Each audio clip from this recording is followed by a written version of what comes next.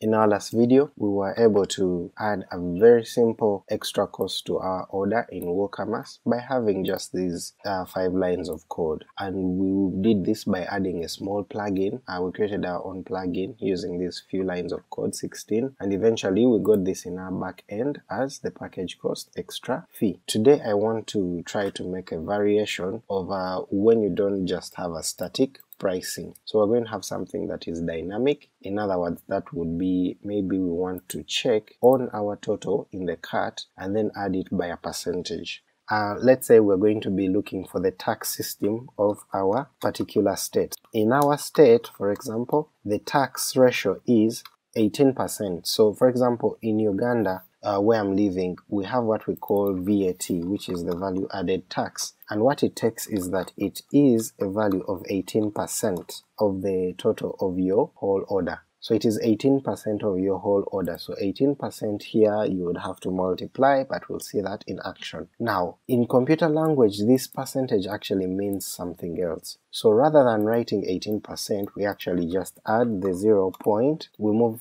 the decimal places 2 places behind, and then we'll have 18% recorded as this. So it is the tax value. Now, in order for us to get the amount that is taxable, we have to get this value from WooCommerce, which is do this. So in our brackets, we're going to wrap everything around in brackets, and we're going to add the WooCommerce, and then we're going to chain onto it the cart, and then we're going to chain onto it cart's content total.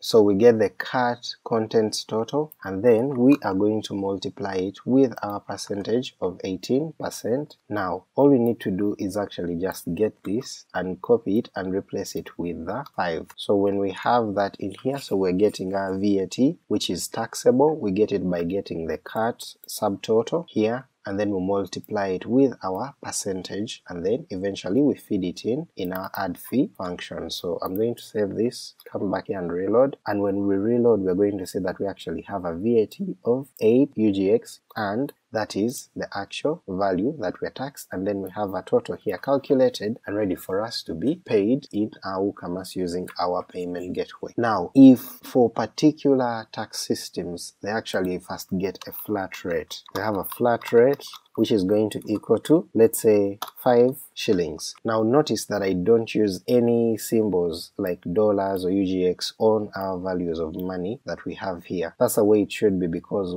WooCommerce automatically will add for you these values here. So you don't need to add anything like dollar, because now this would be something completely different in programming. So we have a flat rate of 5, and then after getting the 5 shillings, we then add on a percentage of our total, cart total. So in this case we would still get our calculation that we have here of 18%, and we're going to say we're going to get the flat rate, then on it we're going to add this calculation that we have here. After calculating, we get our taxable value, and then we just add it in here. So when I save this, come back and reload this, you'll see that now before we had 8 shillings, but now we have 13.28. So this is how we properly add our flat rate, and also add a dynamic calculation inside our WooCommerce shop. So thank you for watching this video. If you enjoyed it, give it a thumbs up. Don't forget to subscribe and share with your friends.